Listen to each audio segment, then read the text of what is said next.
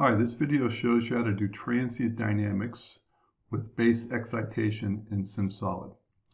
Okay, here's a model I have of a bridge, and it's about, I would say just a little under 300 parts. And I've already calculated the modes, so I have modes, and I have built constraints at the three foundations. And I have a constraint on the left, a constraint on the right, and one in the middle. So I have three different constraint conditions. And when I did my dynamics, my setup, I specified that I link to my modal analysis. I wanted a duration of 1 second, and I have modal damping specified at 0.05, I guess, for all modes.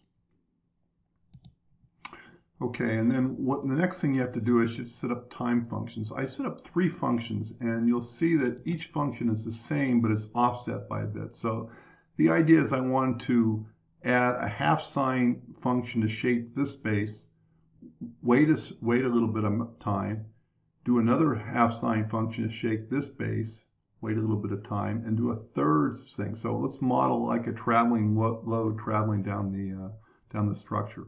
So you can see they're all the same half sine function, but this one starts at 0 seconds.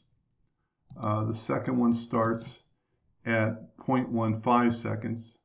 And the third one starts at 0.3 seconds. Okay, so the next thing I have to do is I have to specify my loads. And for the loads, I just need to specify base excitation. So I've got one defined already that says my constraint will be on the left support. I'll have an amplitude of 1. And I will, in a direction of z, which is this direction, and it will be based on this time function 1, so the time function 1. I do a similar thing for 2, and then let's just create a third one let's just create a one from scratch. So I said, let's create a new base excitation. I want to copy constraint for the right side there, down here. I want to make it based on displacement or accelerations, displacement.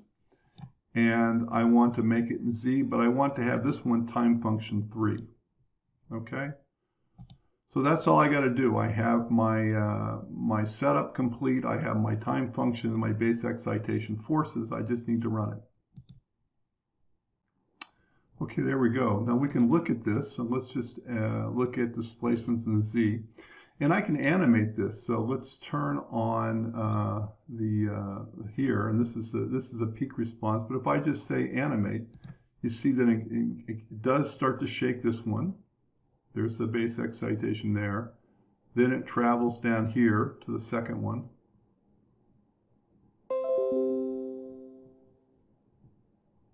And the same thing here to the third one. And, you know, I can also I can plot, so I can look at the response. I can look at it here, and you see that my load hits there and then stops. I can look at, say, for example, here, similar thing, the load is opposite direction and stops, and then the load here, same thing. And as I go up the model here, you can see that I have, you know, more of the effect from the flexibility of the system. So that's a quick way to do base excitation, transient dynamics in SimSolid.